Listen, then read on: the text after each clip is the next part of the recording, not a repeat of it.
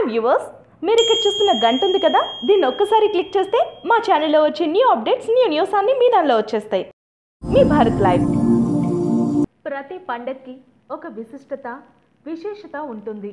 అలానే ఈ దీపావళికి కూడా ఒక విశిష్ట పూజా విధానం ఉంది. దీపావళి నాడు లక్ష్మీదేవి పటాన్ని లేదా ప్రతిమను, అలాగే విఘ్నేశ్వరుడు, ఇంద్ర, కుబేరుణ్ణి పూజించేందుకు ఈశాన్య లేదా ఉత్తర దిశ లేదా తూర్పు దిశ వైపుగా ముఖాలుండేలా ప్రతిష్ఠింప చేసుకోవాలి. ఇలా చేస్తే ఆ ఇంటి ముందు అష్టైశ్వర్యాలు, సకల సంపదలు చేకూరుతాయి. దీపావళి ముందు రోజు ఇంటిని శుభ్రం చేసుకొని పాతబడిన పనికిరాని వస్తువులను ఇంటి నుంచి పారేయాలి. ఇలా చేయడం ద్వారా కొత్త శక్తిని ఆహ్వానం చేయొచ్చు.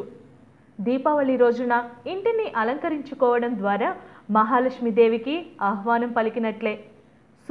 శుభ్రతకు ప్రాధాన్యం ఇచ్చి మామిడి ఆకుల తోరణాలు, బంతిపూల హారాలు, ఇంట్లో తాజా పువ్వులతో అలంకరించి ఇంటి నిండా దీపాలతో లక్ష్మీదేవికి ఆహ్వానం పలకాలి. ఉత్తరం దిశలో కుబేర స్థానం సంపదకు చిహ్నంగా ఉంటుంది. ఈ ప్రదేశంలో లాకర్ లేదా అల్మారాను అమర్చుకొని, అలాగే అమర్చిన లాకర్లో లక్ష్మీదేవి ప్రతిమను ఉంచుకొని దీపావళి రోజున పూజలు చేస్తే సకల శుభాలు, ఆయురారోగ్యాలు, సంపదలు వెల్లువిరుస్తాయి. సో ఫ్రెండ్స్, విన్నారు కదా, దీపావళి రోజున లక్ష్మీదేవి అమ్మవారిని, కుబేరుణ్ణి పూజించడం వల్ల అనేక లాభాలు, అష్టైశ్వర్యాలు ప్రసాదిస్తారు.